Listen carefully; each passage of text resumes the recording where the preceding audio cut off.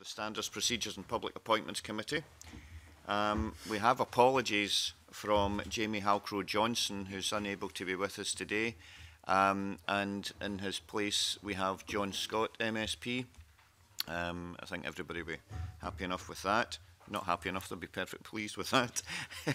And okay, can we first of all decide, please, to, as agenda item 1, to take agenda item 6 in private. That's for the committee to consider a draft report and draft standing order rule changes. And do members agree to take that in private?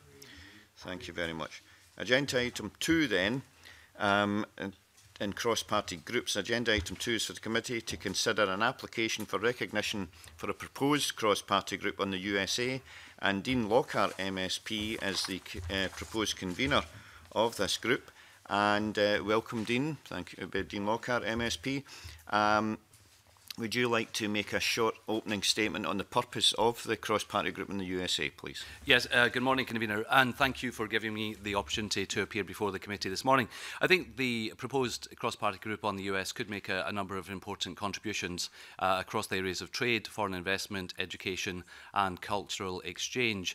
In terms of trade, the US is already Scotland's largest export partner internationally and accounts for around £5 billion of trade each year, £5 billion of exports, which is roughly 18% of Scotland's international exports. And both the Scottish Government and the UK Government are looking to promote trade with the US.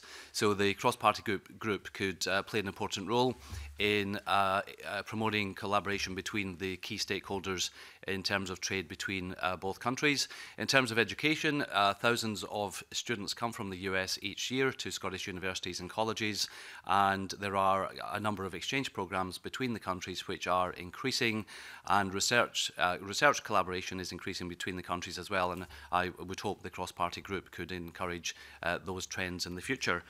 In terms of cultural activity, there is a huge Scottish diaspora in the US, and there's already significant cultural exchanges between the countries, and I believe the cross-party group could enhance that further. The US Principal Officer, Ellen Wong, recently took up post in Edinburgh about 6 or 8 months ago, and part of the reason why this proposal is coming to the committee now is as a result of a number of discussions with the US Principal Officer, who's very keen that she increases her engagement with the Scottish Parliament. If the cross-party group is recommended, the Edinburgh Chamber of Commerce have agreed to act as the Secretariat. So I believe there's a lot of support for the cross-party group to be established and to further the aims I have just mentioned. Okay, thank you. So I would like to invite committee members to ask any questions. Mr. Lockhart, is that fine by you? Okay, Elaine first, please. Thanks very much, Convener, and thanks for joining us. And apologies for my voice, as you can hear, I'm struggling a wee bit. It does seem to me that a lot of the purpose, when we look at it and from what you said, just involves exchanges, although you did mention issues around trade. So could you maybe expand that? So that seems quite limited. So could you maybe expand a wee bit more on what kind of, you know, how often you think the group would meet, what other topics might be discussed, and also the organisations involved. Are there any sort of Scottish American organisation? You know how in America obviously there's the Scottish organisations that are there. Going blank on the names of them, but is there any organisations like that in Scotland that you think might want to join the cross-party group as well, to widen out the organisations that you have interested? Yeah, no, absolutely. I've spoken to a number of organisations, and it's a bit of a chicken and egg situation. They've expressed real interest in joining the group once it is officially established. For example, the Carnegie Institute, based in Dunfermline, I've spoken to them. A number of universities I've spoken to are very interested in joining, and the way we've left it with them is, if and when the group is established, they will come on board and take forward the work in those areas. In terms of the aims of the group, I think there's a lot of interest in having trade missions to the US, not just looking at the US as a federal state, but looking at individual states in the US in terms of increasing connections, business connections, but cultural and education connections with specific states in the US. And I believe the cross-party group can act as a platform. It won't have execution capability, as you know, in terms of limited resource, but it can act as a platform to share information and bring together people who are interested across the areas of trade, education, cultural exchange. But in terms, sorry, convener, if I come back in, sort of in terms of the remits of cross-party groups, it would be more about informing members, and I'm just interested in the kind of guests that you might have along and the topics beyond exchanges, if you've thought further than that. Yeah, sure. I met with the principal officer last week at the US consulate, and she has a number of ideas. I don't want to necessarily go into detail here, but she has a number of ideas as to how the Parliament can get involved with the cross-party group. And she has, as recently in her post, she has a number of ideas as to how she can promote engagement with the Parliament, with US companies. The US is one of the largest single investors in Scotland, and there are a number of companies she mentioned to me who would want to get involved with the cross-party group to expand business links, but also to have a better understanding for Parliament to understand better, Scottish Parliament to understand better what actually is happening between the USA and Scotland. And sorry, convener, again, right, come in. And would she join your cross-party group? She's not listed at the moment, but absolutely. She was one of the inspirations behind the idea of the cross-party group, so she would be a central figure in the cross-party group. Okay, thanks, convener. Okay, thank you very much, Elaine. Tom Mason, please. Yeah, just a really clarification, Dean. Does the US not have a Consular General in Edinburgh anymore? Yes, they call it the principal officer. So yeah, she is effective as a site. Correct. Yes. Yeah, okay. Why is she not actually joining the group as a permanent member? She will. Again, she was waiting for it to be established before formally joining the group. Okay. And can you clarify for me the other individuals, what their sort of reason for being there? Yeah, I think a number of members. Sorry, are you referring to MSPs or? It was Julia McIntyre, Thomas Herold, and William Sterling. Oh, they're some of them are members of my office. William Sterling has a significant history in the US, and he's Scottish, but he spent time in the US, okay. And he wants to look at the trade aspect of the links between the countries. As I said, there will be a number of other members, institutions, organisations who will join once the group is officially established. Thank you. Okay, thank you. And, thanks, Tom. John Scott, please. Thank you, convener. Good morning, Mr. Lockhart. Can I ask you about the opportunities of the cultural links in between Scotland and the American diaspora, and the benefits of enhancing those? Perhaps here in Scotland? Absolutely. I was surprised when I looked at the number of events that take place. It's relatively limited. We have Tartan Day in April, which I think is the showcase between cultural exchange between Scotland and the US. Given the huge Scottish diaspora across the US, I think there is an opportunity to increase cultural exchanges, and that's something I did discuss with the principal officer, Ellen Wong, at the US, and we've got a number of ideas as to how we can engage with organisations who are already involved in cultural exchange between Scotland and the US and encourage further promotion in that area. John, okay. That's you. No, okay. Right, Maureen Watt first, and then Mark Ruskell, please. Yes, I'm not sure the job of cross-party groups is to promote trade between countries. I thought it was more kind of cultural issues and stuff like that. Can I just go through the individuals listed here? How many of these 4 are working in your office? Leslie, Julia and Thomas are listed primarily as people who will help run the cross-party group in terms of just admin. And but in terms of individuals, I have probably the form should have listed more individuals, but I can assure you there are a number of people who will be involved in the cross-party group if it is established. And in terms of the universities, do the students have student organisations that university student organisations, and can you name them in Edinburgh and Stirling University? Yeah, the answer is yes. I met with someone from Edinburgh University yesterday to discuss this, and they have a number of ideas as to how they can involve student groups at the university in the cross-party group. So that's very much something we will be taking forward. But there are currently no student organisations related to the United States. There are, but they haven't engaged yet with the cross-party group, because I thought it was a bit premature to reach out for engagement before the cross-party group was established. So what are the names of the organisations at Edinburgh University? I don't know the individual ones. I could have listed St Andrews as well, because I've spoken to St Andrews University. There's a huge number of American students in St Andrews, and that would be something I would, once the group is established, I'd look to reach out and engage with them.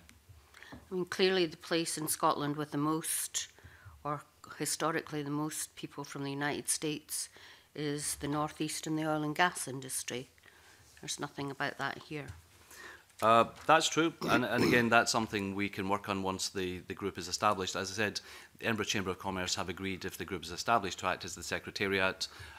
They have a number of planned trade activities as part of the Scottish Government's ambition to increase trade with the US. So the Edinburgh Chamber of Commerce will, I believe, add a powerful voice to the cross-party group in terms of not just trade but business links. And I agree the role of a cross-party group is not to increase trade, but I believe part of it can be to increase business connections. And I think increasing business connections is all about collaboration, it's about sharing ideas, and it's about increasing the network of people who are engaged in increasing links between the US and Scotland. And I think that applies also to education, it applies to cultural activities. I very much see the cross-party group as a platform to enhance interaction between Parliament, between MSPs, and between stakeholders who are involved in the Scotland-America relationship. Thank you. Maureen, sir? Okay, thanks. Thank you very much, Maureen. Mark Ruskell, please. Appreciate what you're telling us, Dean, in relation to, it's a bit chicken and egg in terms of, you set up a cross-party group and then, individuals and organisations will come on board. But I'm a bit surprised about, the initial individuals that are listed here, most of which are members of your staffing team. Can you furnish this committee with letters, notes of interest from the US Consulate, from the other organisations that you've listed, specifically saying that they are interested in joining this group and what contribution that they would bring to this group? Because you talked about the potential, but I don't see a firm number of groups that are coming together, wanting to work together, wanting to work with you and other MSPs to really further the agenda of understanding of the opportunities that the engagement with the US presents. So the case looks a little weak at the moment, and I'm just wondering how you can convince us and bring forward evidence that this will be quite a robust and useful cross-party group. No, I'd happily do that. Just to give you a parallel, I set up... Do you have that now, though? Can you provide those letters and emails and notes of interest and firm commitments to join and be part of this group? I can't now do that now. I didn't know that was a formal requirement as part of the cross-party group application, but I can get those very easily to you. Mm-hmm.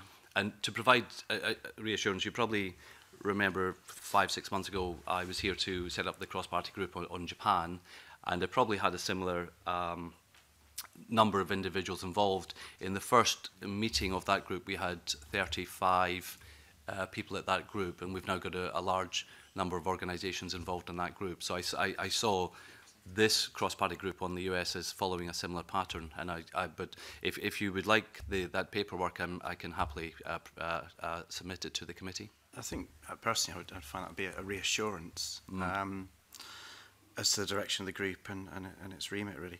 I was just going to ask about linkages with other groups. So is there an all-party group at Westminster on US that focuses on trade and other issues? There's not, actually. I think historically there was, but for whatever reason there is not one in this current term at Westminster, as I understand it. Okay. 'Cause I mean, that would be a natural place for trade issues to be discussed, Yeah. would it not?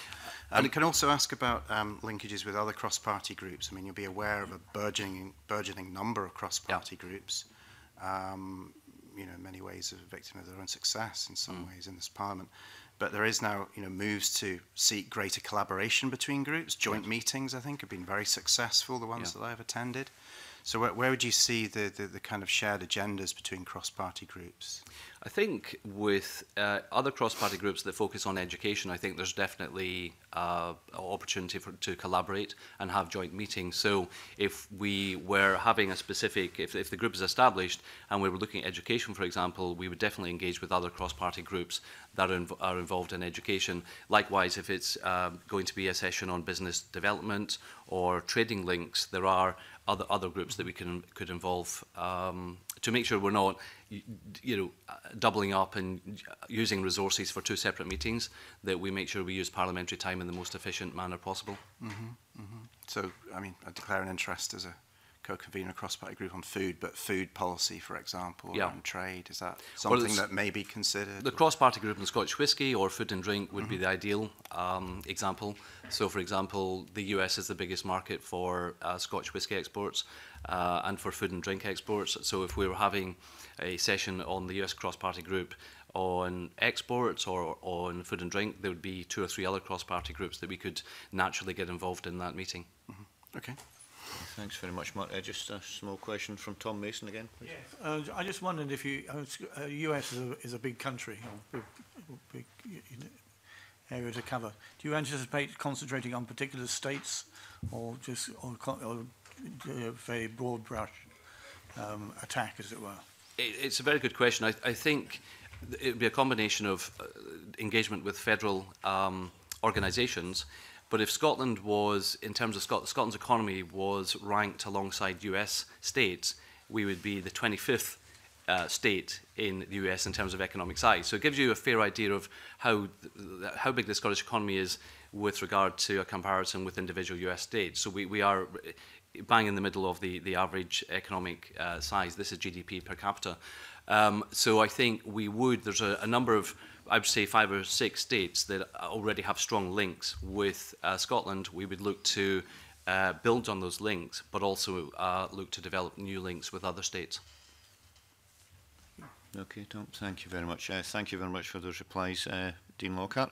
I'm getting a bit of a feeling from questions that the idea of a cross-party group in the United States is one which people believe could be advantageous.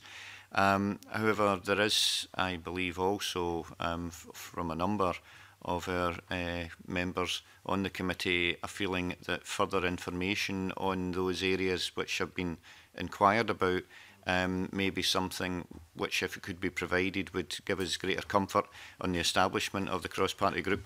And could we possibly send you a small note to ask on those areas? Don't expect you to remember them all, and that therefore you could reply to us and we could bring you back at some point in the not too distant future to go over those again, in order to give us a feeling that a cross-party group on the USA is a good idea to establish. Yeah, convener, very happy to proceed on that basis. Is that okay? Right, okay, I think that's fine. And right, I'd like to thank you for attendance. The committee will at the moment consider whether to approve the application for recognition, and we'll inform you of that decision. But as I say, you may look out for us to be in contact with you also. That's great, thank you. Okay, and thank you very much, Mr. Lockhart. Thank you. Okay, so does that seem reasonable and fair to everyone on the committee? John? Yes. Yeah, I think it's fair. I think it's a bit of overkill. In my experience, we've set up cross-party groups before, and a lot less evidence being required from them. I think it's an outward-looking group.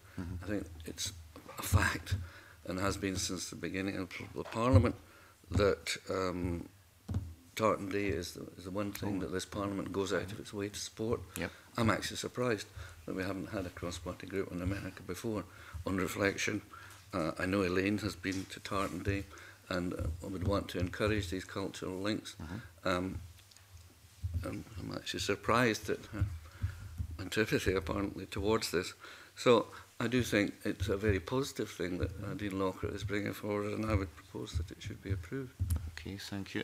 Elaine Smith first and then Tom Mason, please. Thank you. Thanks, Convener. I don't have any antipathy towards the cross-party group on the USA, but I do think that for some of the questions we were asking, maybe the answers weren't readily available, and therefore, given that this committee does have to take a decision, then I would actually suggest not that we're going to refuse the cross-party group, but I think it would make sense to send the note to get those answers, and so therefore just to put off the decision until that is done, and that might just be a couple of weeks, but I'm certainly not turning my face against the cross-party group in the USA. John's quite correct, I did attend Tartan Week, and that's why I asked about the societies. I wondered whether the kind of societies that are in the US, whether those kind of societies here as well, who might be interested in the cross-party group. So I would just be suggesting waiting till we get the further information, putting off the decision. I think that would be the wise thing to do. Okay, thank you very much. Tom Mason, please. Okay.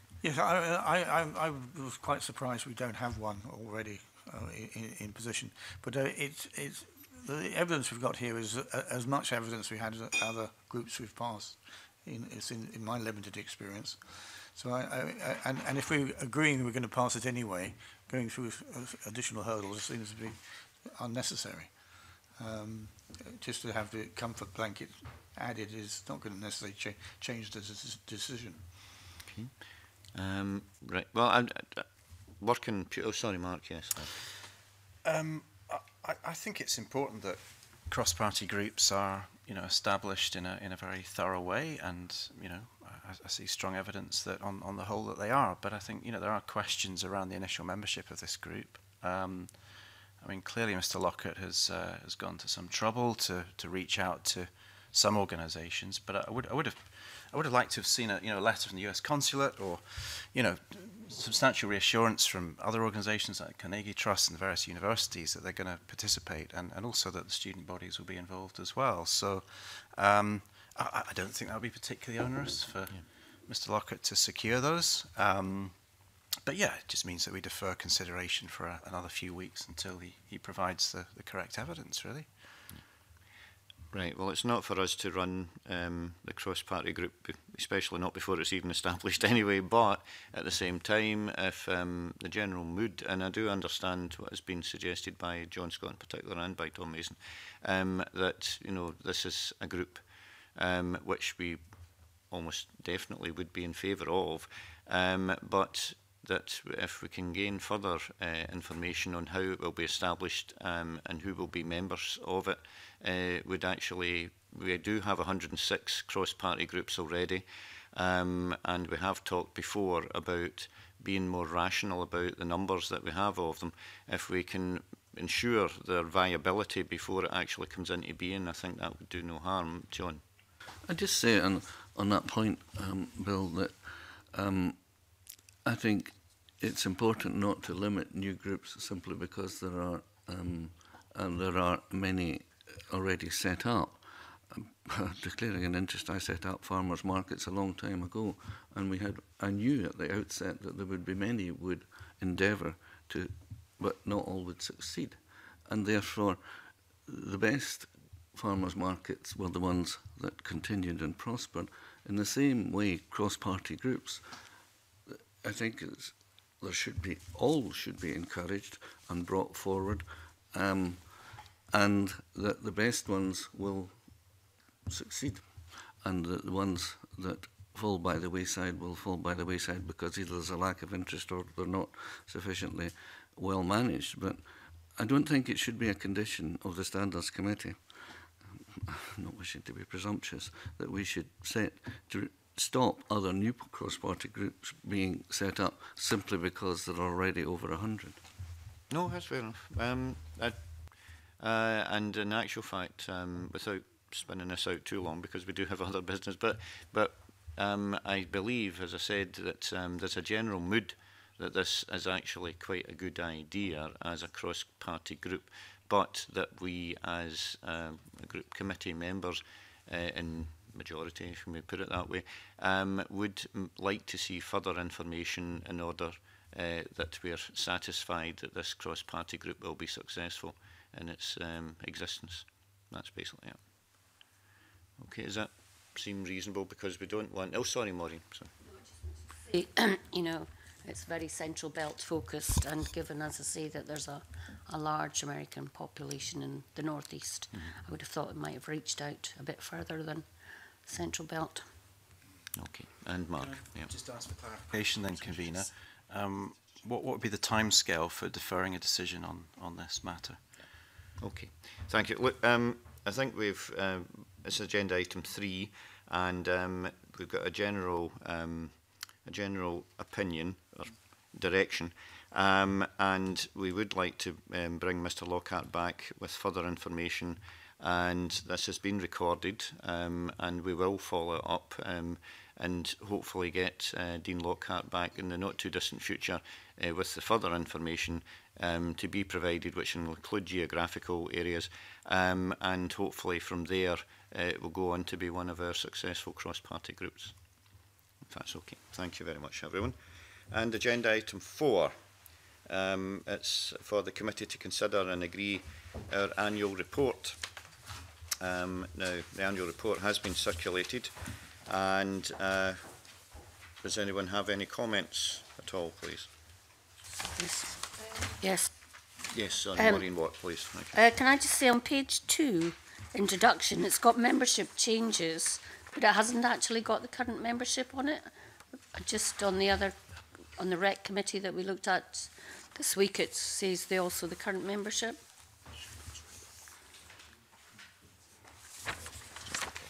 Okay, that's fine. Right, okay, thanks very much, Maureen. My advice is that this will appear at the start of the report, so it will be included, yes. And thank you very much. And Mark, please. I maybe missed it, convener, but I didn't see a breakdown of the gender balance of witnesses that were giving evidence to the committee, and I wondered if that would be a helpful inclusion, given that it's something which I think all the committees in the Parliament are currently reporting on. I think that's perfectly reasonable, and we will... I think it's because Right. that's why it doesn't appear. Okay. That's the information I'm getting. Okay, can we look into that and come back to you, Mark? Then I think there is a general direction, but I think that it's something that maybe shouldn't be discussed at the moment in public because it is an area of the committee's business which we will have to consider first. But it certainly seems it's something which will be looked into if that seems reasonable. Thank you very much. Of course, yes, Elaine Smith. It's under the Commission on Parliamentary Reform section on portfolio and general questions. And I just wondered whether we need any kind of explanation as to why we agreed that the number of questions drawn for each portfolio would be reduced from 10 to 8, perhaps. Because it's my recollection that that was so that it was a more realistic number and would allow more engagement through supplementary questions. And my slight concern is, in practice, I think I probably have to go back and look at how it's working, obviously on the back of our report. But I think it wasn't about getting the 8 questions in every single session, every single week, but it was about encouraging more engagement in supplementaries, if I'm correct. We could add something. Yes, we can have that added also, if that's reasonable. And I think it is actually, yes. So what we're really looking at is for... Oh, sorry, big pardon, John, yes. On that subject that Elaine has raised, I noted yesterday that there were only 5 questions in the second set of portfolio questions. There were 8 questions, but 3 weren't lodged, which reduced the whole number to 5, which is always my fear about this, reducing the number from 10 down to 8. And I think, I'm well aware I'm only a substitute here, I hope, for one day, but I think it's something that maybe you might want to keep under review, because there's a very real risk of not having enough questions. Just make the point. No, I think, and thank you very much, John. I think that's important, in particular, given your previous experience as a DPO. And pardon me, I think it is very important that we do keep these type of potential changes and changes under review. And I think that that's something which is beneficial for us to take forward in consideration. We will want to bring certain elements, as has been brought forward here, back for the committee to have a further look at. John, Tom, yeah, I mean, certainly with questions not being lodged, it does help with every question being asked, which, having been on the number 9 and number 10 twice now and missed out, one gets very agitated that there's too many questions being pushed in, and you sit there hoping that people will sit down. Well, been in that situation, and I'm sure we all have as well. I think that's worth consideration as well, and I do think the circumstances of not lodged questions is something which may need to be looked further into also, as to reasons as to why that might be the case, you know. So it seems unfair when someone has actually got a particular question which they really would like to be asked in public and they don't get the opportunity. Chairman, a fine in the charity box might be a good idea. Maybe we won't go down that route, but thank you anyway. Right, okay, so yeah, are we content with the report with those provisos which we have brought forward? That seems reasonable, thank you. And that will be report will be published, because we will have a look at these elements that have been raised. The report will be published on the 21st of May. All right, and I'd like to thank everyone for that. Okay, agenda item 5. And next agenda item 5 is for the committee to consider correspondence that has been received from Mike Rumbles MSP, who has joined us today, and also from Adam Tompkins MSP, regarding law officers answering questions in the chamber. Now, the committee is being asked to consider this correspondence previously at our meeting on the 28th of February, and agreed to write to the Scottish Government to seek their views on the points raised. Just before we go in, I believe that people will be comfortable with this. Before we go on to inviting any comments, maybe ask Mike Rumbles MSP if he would like to make a relatively short statement, please, because we do have a lot of business. But I think it's only fair if Mike Rumbles gets an opportunity to do so. Thank you. Well, thank you very much, Convener. I'd like to thank the committee for the opportunity to speak to you about my request that a recommendation be made to Parliament to update paragraph 13.7.1 on standing orders. Standing orders are the oil which helps the machinery of Parliament work. And I know this from being a member of the Bureau for 2 parliamentary sessions. So just as background, after the Lord Advocate made a statement to Parliament in February last year and took 14 questions from MSPs on matters not related to his role as the head of the prosecution service, I waited 11 months, I'm interested in the question about questions, 11 months before I won a place on the ballot to ask an oral question at portfolio questions entitled Justice and the Law Officers. Imagine my surprise and disappointment when the Lord Advocate didn't answer my question but remained seated in the chamber. Or could I say, imagine if you had asked a question of the Health Minister only to have it answered by the Minister for Parliament while the Health Minister looked on. So this situation has exercised my mind for nearly 4 months. So I'd like to refer to the letter you've received from the Minister for Parliamentary Business. I'd like to comment on it. Firstly, he says the flexibility offered in Rule 13.7.1 allows for instances when a law officer may not be available to attend proceedings in the chamber. And I couldn't agree more with this. Absolutely relaxed about this. That's what the signing order is designed to do if the Minister, in this case the Lord Advocate, couldn't make it. But in fact, he was sitting in the chamber, listening to what I had to say. He then goes on to say, there is no procedural impediment to the Lord Advocate or the Solicitor General as ministers, because that's what they are, responding to oral questions. In fact, the Scotland Act makes, and our standing orders make it absolutely clear, they are to be treated in the same way as other Scottish ministers. So I couldn't agree more with that response in the letter as well. That is how it used to be operated until January. But that is not how it operates since January. Another point, the Minister writes at length in his letter to you about the law officer's legal advice to the government. But that wasn't what my question was about. I had no intention of asking what the law advocate's advice was to the government. If I had, I would have expected an answer. So that's not what I was asking about.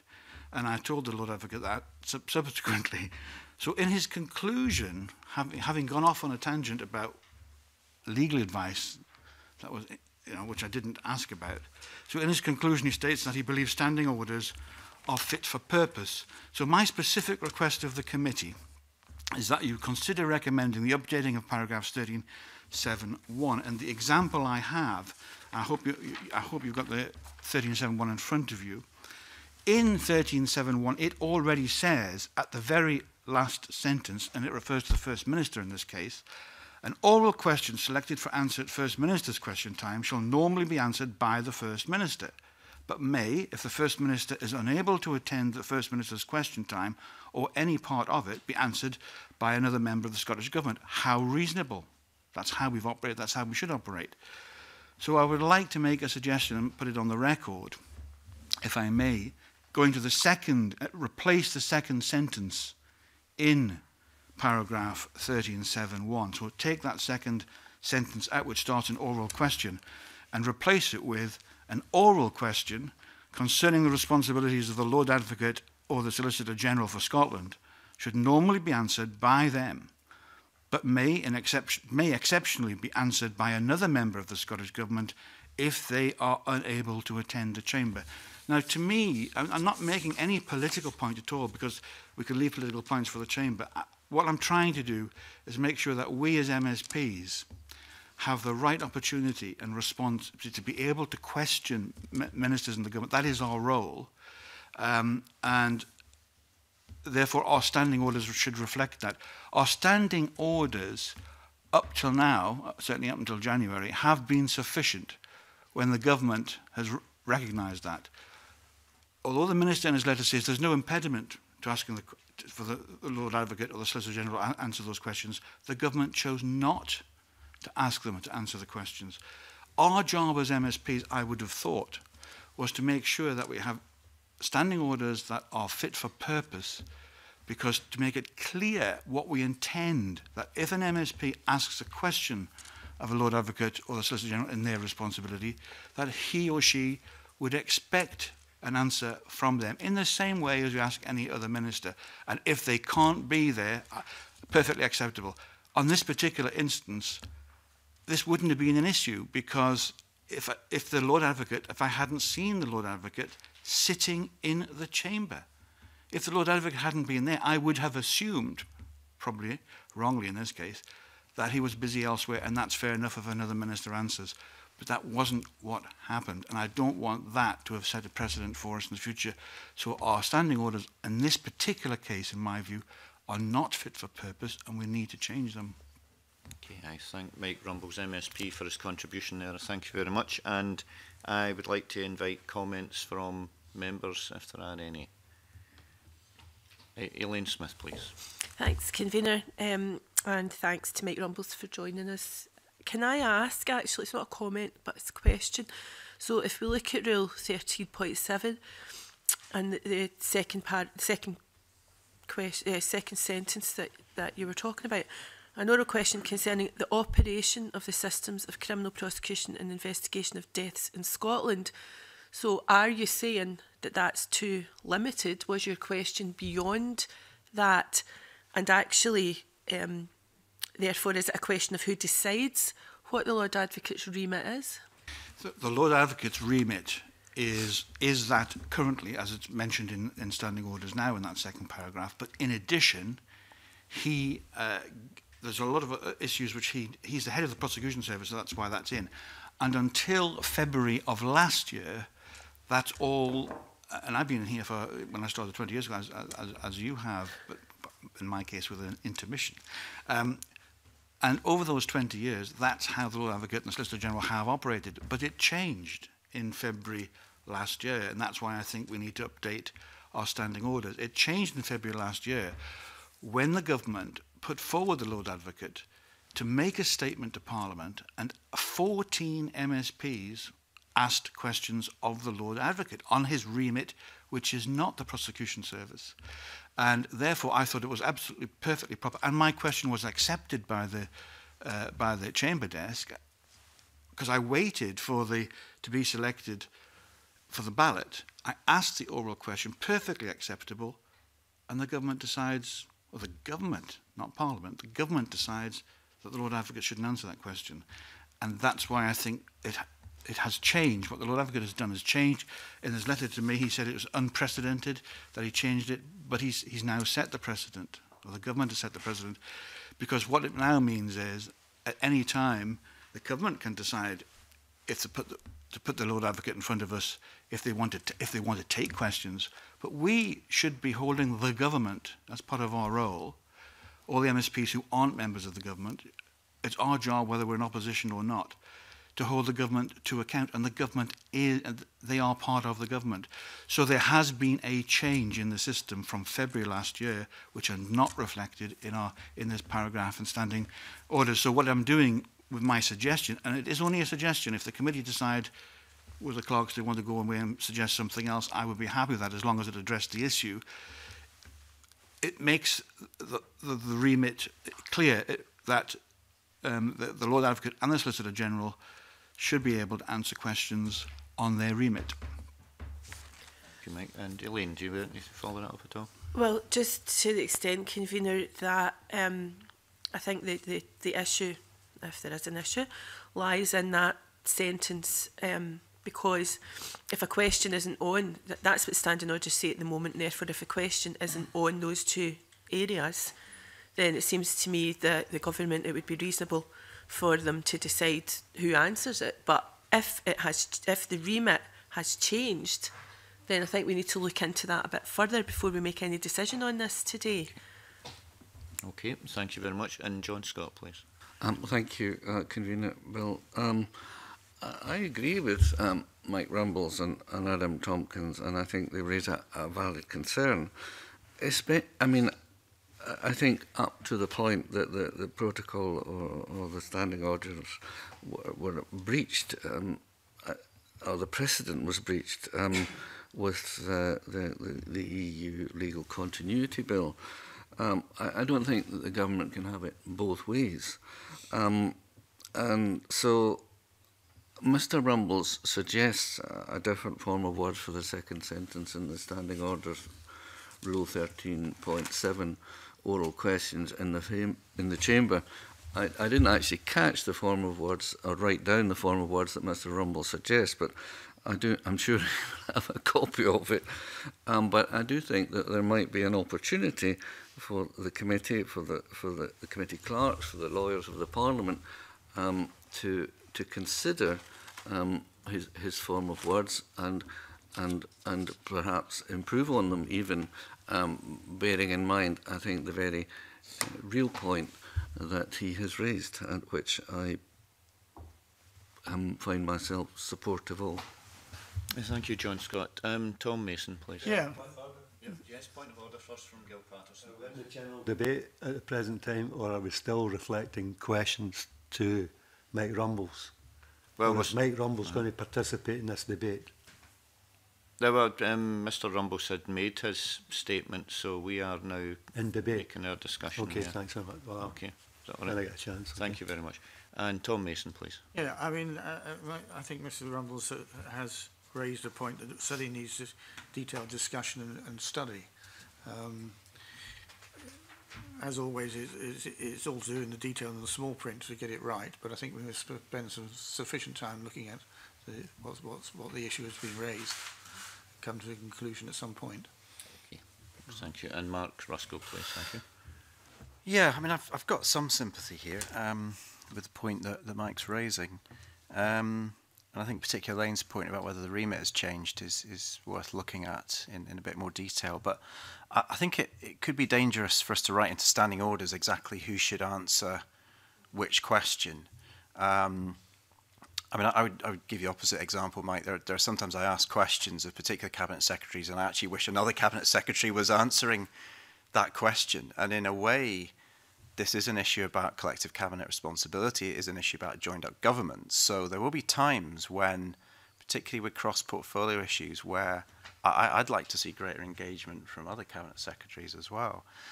So I know this is specifically about the Lord Advocate, but I think there's a wider issue here about, pinning into standing orders which bit of the government needs to answer which thing when, So I appreciate the frustration that you had at the time with asking your questions, and that's very palpable, but I'm not convinced at the moment. But I'd pick up Elaine's point, looking at the remit.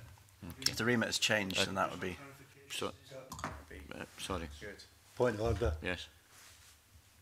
If this is a debate with an external member... That's not. Right, fine.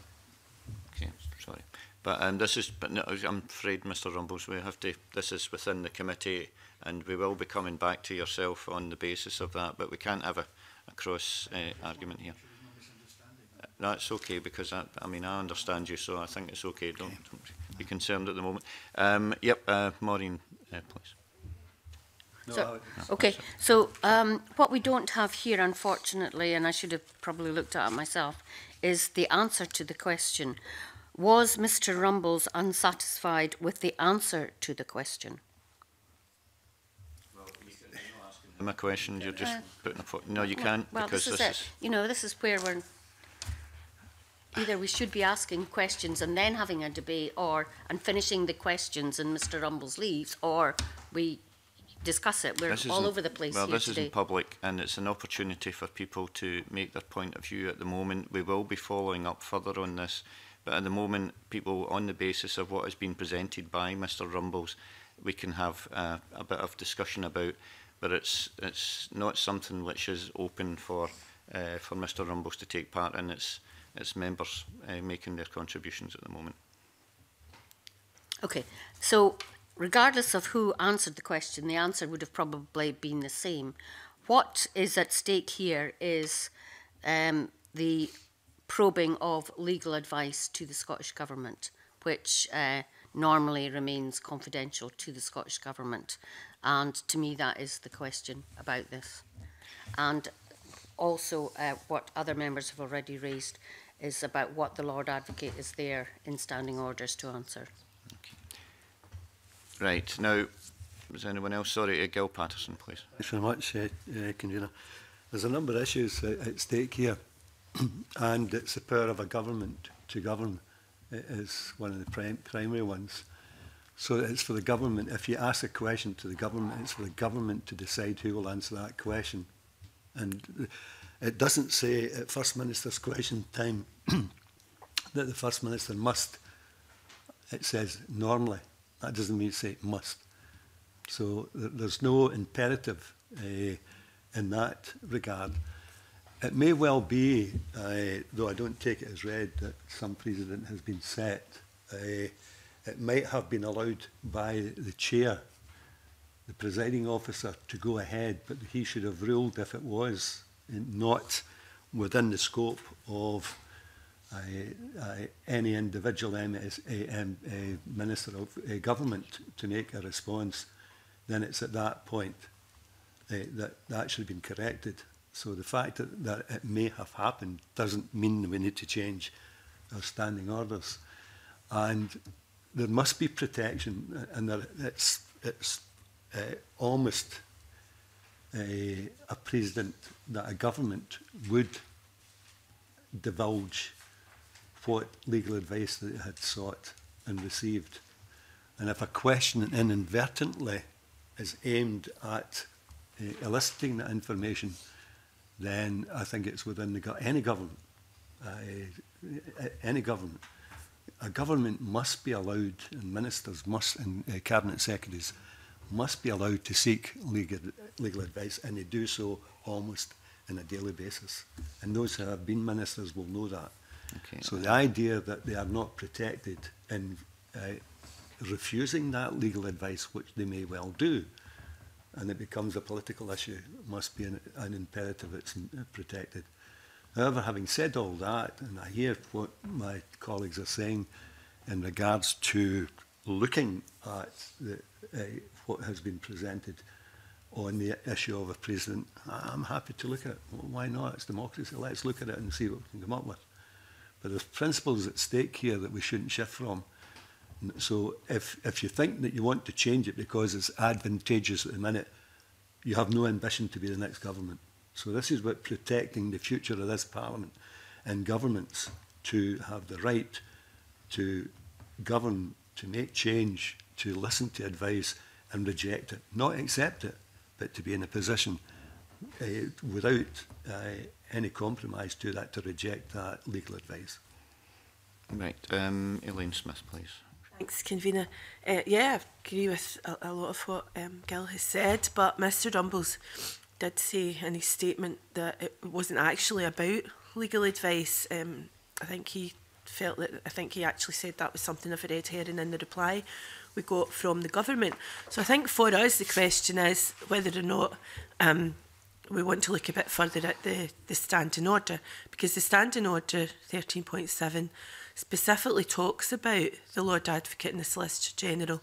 It talks about other ministers and it talks about the First Minister, but it specifically talks about the Lord Advocate and Solicitor General. And for me, I think what we need to look at, as I said at the beginning, is whether or not the only questions they should be answering are on the operation of the systems of criminal prosecution and investigation of deaths. Has their remit changed, and if so, does this standing order need updated to reflect that?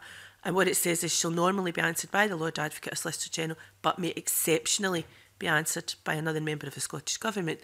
Now, if it were to be exceptionally answered by another member of the Scottish Government, which I think is something that must stay, and presumably the Scottish Government would be able to justify the exceptional nature of the Scottish Government answering the question, or another member of the government answering the question rather than the Lord Advocate.